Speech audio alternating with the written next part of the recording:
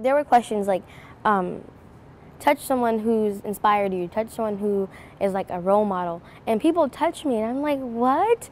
I am not, like, I don't feel like I didn't feel like I touched anyone here. I just was being myself. So the fact that I touched someone to where they feel like I'm a role model, they want to keep in contact with me, it made me like, I felt so good about myself. And I knew that the things that I feel on the inside are not exactly, like, maybe I'm overthinking it. And that's kind of how I felt. Like, this activity told me that maybe I'm too hard on myself.